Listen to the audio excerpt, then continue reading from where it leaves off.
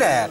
Today I thought we would have a look at this notebook. This is the Nock Co.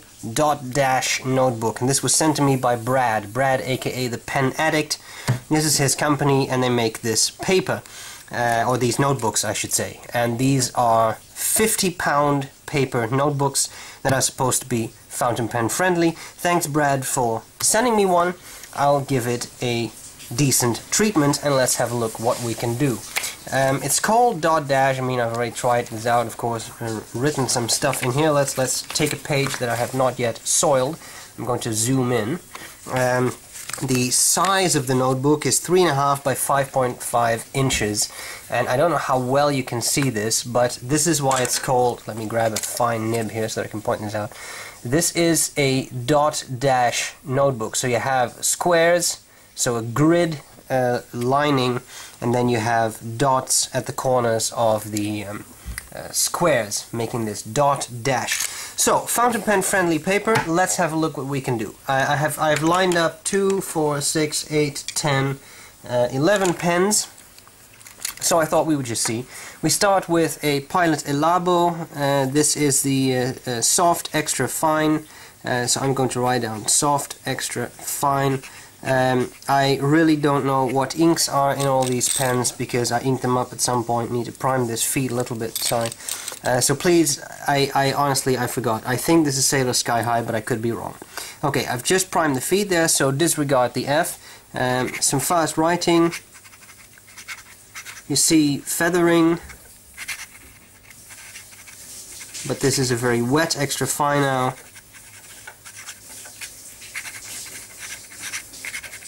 The paper is not coated of any kind that I feel, so it does absorb your ink well. That was an extra fine, that was just primed, so it was not entirely fair. Here I have a vintage Pilot 400 NN, that is also an extra fine. This is a Gerbin Vert Olive. I'm applying no pressure here. The ink is sucked into the paper. So the drying time is very short, which is nice.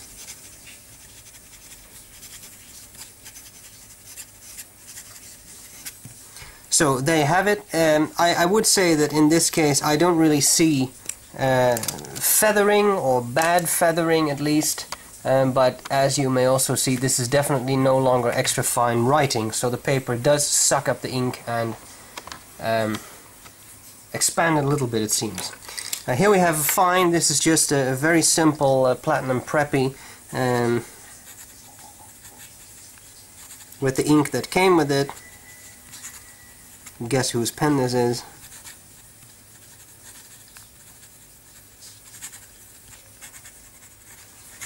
I want to use different types of inks too, because as you can see this ink seems to feather a lot less and at least spread less, so this should give you an idea of what that would be like to use on a paper like this. So it does not necessarily feather a lot. Then we have a medium in a Visconti Upper Elements. Again, super fast drying time. I'm pretty sure this is Diamine Merlot.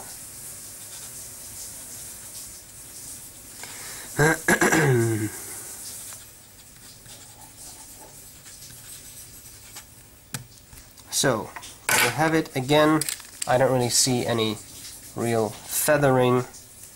On my website I'll post pictures of this up close so that you can see what the writing was like. Here we have a broad in a yard of lead Viceroy ground. The ink I'm pretty sure is Visconti blue. Nice, well-behaved ink.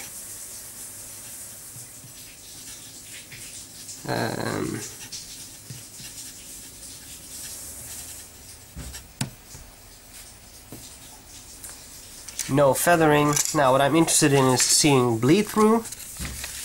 As you can see, bleed through is quite severe. This has completely bled through, rendering the other side of the page well, unusable, I would say.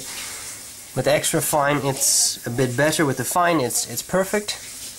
With the medium it bleeds through. With the broad it definitely shades through. There's definitely show through there, and there is definitely points of bleed through.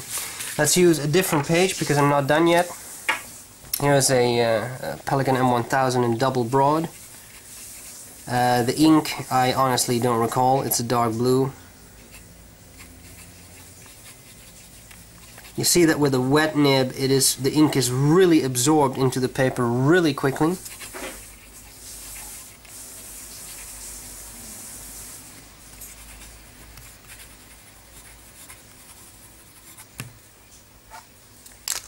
I thought we'd try another double broad just because I have another ink in there. This was a 18K double broad. This is a Visconti Opera Master double broad in palladium.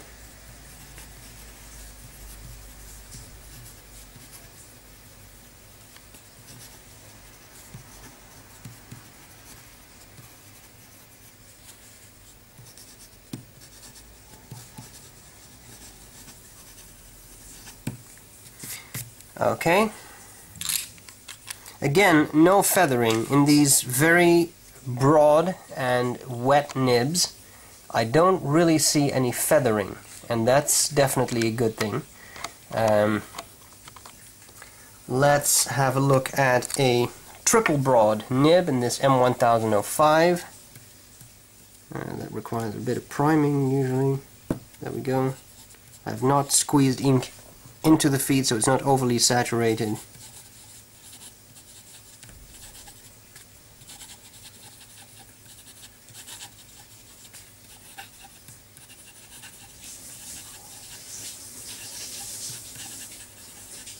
That was a disgusting Z, forgive me, over the lazy dog. Okay, so here we have two double broads and a triple broad. Bleed through significant for the double broad, for both I would say. You can definitely see that with the Visconti blue, which again is a well-behaved ink. There's a little less bleed through with, this was Mont Blanc Irish Green, sorry I didn't mention that. You can see that there's significant bleed through, and even to the point where it has infected the other page, the page below it. And this was the, I'm pretty sure this is Sailor Sky High. In the triple broad, and there is significant bleed through too. Okay, we're almost done. I thought the last things we would do is use a stub. This is a 1.3 millimeter stub with a diamine apple glory in a Visconti Opera crystal. Then we have the stub area covered as well.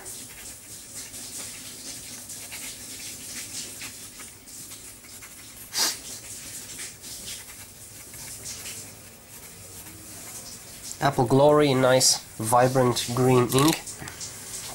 I thought we would also do something ridiculous and actually use a Pilot Parallel 6mm. After all, when it's fountain pen friendly, then this has a black in there, and I don't know which one, I don't recall. It's very likely that this is a Kaweco black, which is what I like to put in there.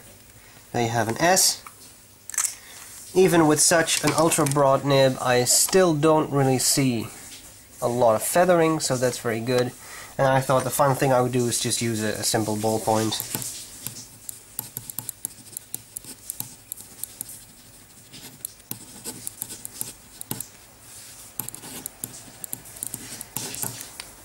Sometimes they're practical, you have to admit it. Okay, bleed through here. For the stub, significant bleed through. Again, this page is, the other side of this page is rendered useless. Significant bleed through. You can see there's just liquid ink on that side. From the parallel and with the ballpoint, no bleed through, no show through, etc.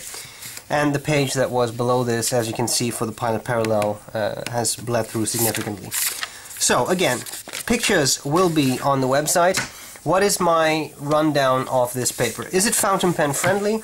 Well, that depends a little bit on your definition. It doesn't feather, but it does bleed through significantly. So unless you use extra fine and fine nibs exclusively, and as you can see, even with extra fine nibs, I get some issues. Maybe one thing that might be fun to try is to do some flex. I have two nibs here that will flex anyway. Here we have that vintage Pelican. Let's see what this does. You see, the paper is so absorbent that it actually sucks the feed dry.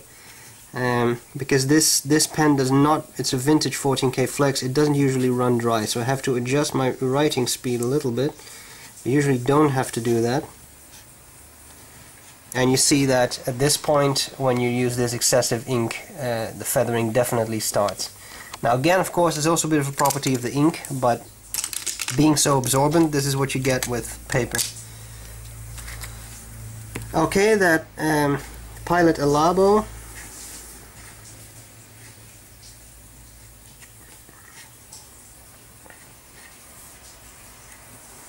This is actually the feed touching the paper.